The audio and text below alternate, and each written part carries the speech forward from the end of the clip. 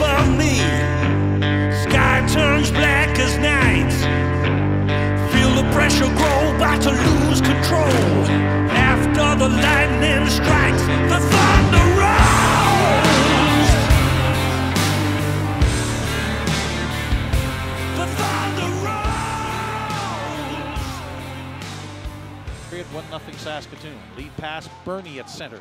Moves wide, runs into Morgan Tastad. Tried to give him the shoulder, and Tastad's just a big old farm boy from Ollie Josephson. Backhands it to the line. Lindgren a shot towards the goal. The save. Rebound, they score!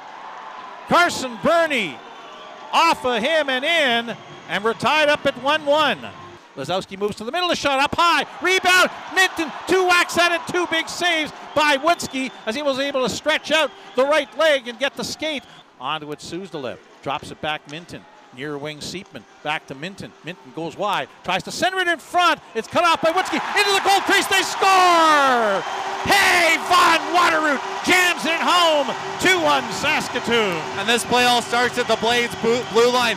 Hunter Mayo goes for the big hit on Von Waterroot. Waterroot has the wherewithal to just chip it up. Suzdalev keeps it onside. Moved up the wall, back to the line right. Near side, mid, scores! Hooah! Fraser Minton! That's minty fresh! 3-1 Saskatoon.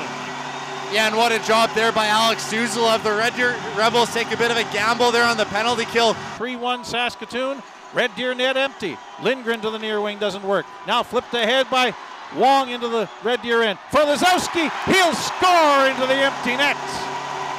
Oh sure, Brandon Lazowski makes it 4-1.